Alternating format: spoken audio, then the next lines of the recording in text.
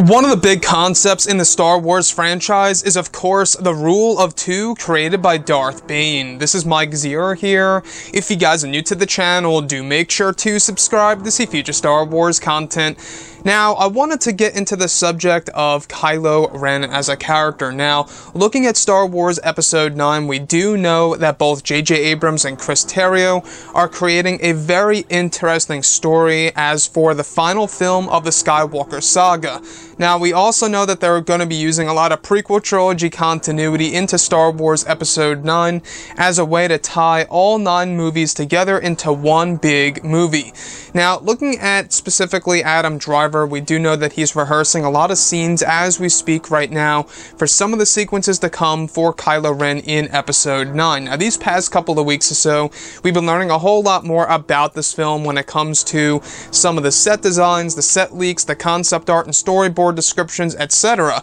One of which specifically has all to do with the character of Anakin Skywalker and Emperor Palpatine. Specifically, a description of Kylo Ren inside of Emperor Palpatine's throne room.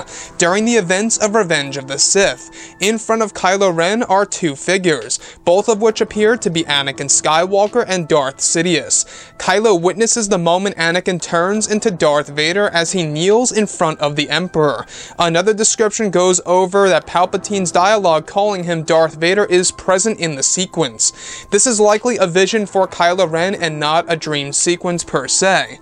So I wanted to go over a couple of pointers here that honestly really raises my interest. Now, we do know that Kylo Ren has this big connection to his grandfather, Darth Vader / Anakin Skywalker. And I think that there's a main reason as to why Kylo would be seeing a vision of the very moment in which his grandfather Anakin turned to the dark side and became Darth Vader. I think he's going to learn more about his grandmother, and I'm not quite sure if they will explore that aspect in Episode 9 of Padme Amidala, or if Kylo Ren even knows about his grandmother, or if he will ever actually try to learn more about her. Maybe this is his way of actually learning more about Anakin's true intentions of becoming Darth Vader. Maybe they're trying to do something very similar to Dark Empire, where in a sense Luke turns to the dark side, but only does so in order to study and to get a real idea as to why his father turned to the dark side. What if they did something like this in a sense, where Kylo Ren was trying to learn exactly why his grandfather turned? And he learns about everything, all the different steps that he took into becoming Darth Vader and the true intentions of Anakin Skywalker and why he did what he had to do. And he eventually just gets lost into the dark side of the Force. So this storyboard description of Kylo Ren in this vision, seeing both Emperor Palpatine and Anakin, Palpatine telling Anakin to rise and calling him Darth Vader, to me is pretty poetic. I think it's a great way, a great example to show Kylo Ren. It's a great lecture in the form of a vision for Kylo Ren to tell somebody, to tell this individual that this is how your grandfather turned and his true intentions and why he turned, and exactly the person who manipulated him.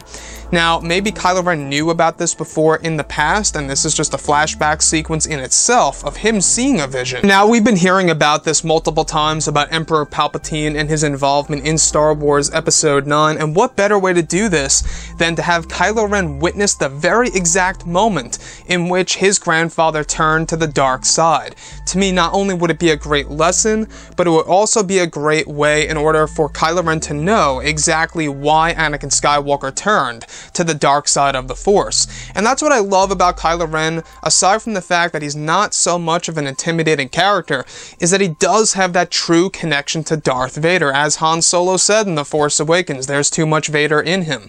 So with that being said, I think that there's a lot to be explored when it comes to the character of Kylo Ren by J.J. Abrams and Chris Terrio. We do know that both of these writers will be taking Kylo in a completely new and original and unique direction, and will be evolving the character significantly, which is another thing to really look forward to. I really am hoping that Kylo's going to be more around the lines of a Vader figure, by the time Episode 9 comes around. After all, it is heavily rumored that this movie is going to be taking place 5 years after the events of The Last Jedi, and it's not out of the question really, because if you look at the time jump in between The Phantom Menace and the Attack of the Clones movie, I believe it's like 10 years. That's a massive time jump, so they can most certainly do 5 in the sequel trilogy, and that would be very much a great way in order to show how far our characters really have come, and exactly how long Kylo Ren has been the ruler of the galaxy. And that's one of the big leaks that we heard about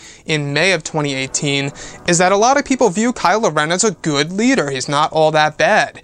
In fact, he's a whole lot better than, you know, previous moments in which Darth Vader ruled the galaxy.